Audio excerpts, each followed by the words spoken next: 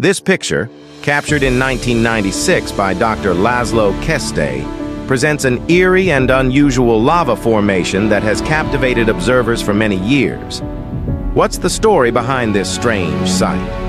Let's uncover the explanation. The bizarre image in question is not a gateway to the underworld, as some might believe. Instead, it is a remarkable example of what volcanologists call a skylight. Skylights are openings in the roof of a lava tube. They offer a mesmerizing view of the molten lava flowing beneath.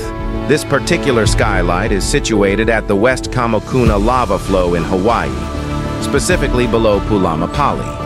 The seemingly twisted souls and nightmarish shapes that grace the sides of this skylight are not otherworldly entities. They are rather the result of a fascinating geological process. The toes of pahoehoe lava frozen around the skylight are remnants of a lava flow.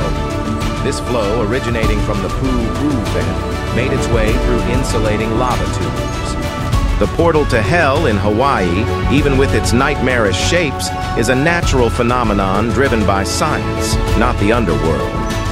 This unique lava tube skylight offers a glimpse into volcanic activity, reminding us of the Earth's fascinating geological processes.